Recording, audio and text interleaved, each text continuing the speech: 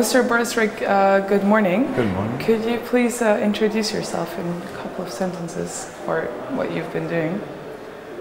Well, I've been invited to come here from Germany.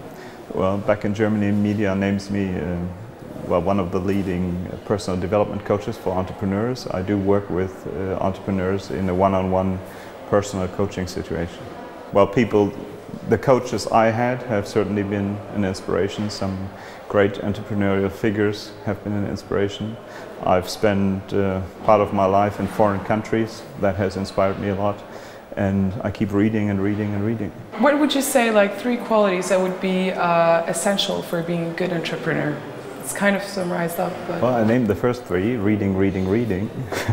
No, I think vision is very, very important.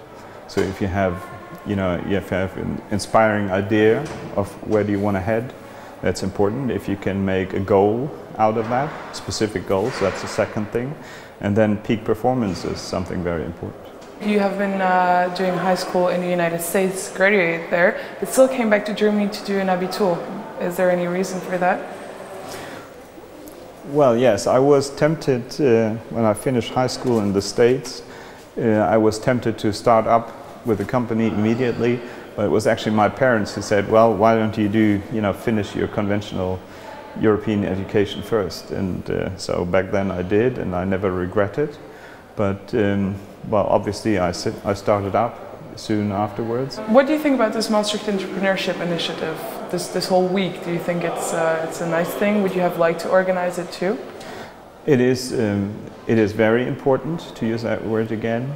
I know from my experience that different universities try to push the start up out of university, the matter of entrepreneurship. You are now specialized more in consulting and coaching. Don't you miss the challenge of being entrepreneurial like you have been in the past years?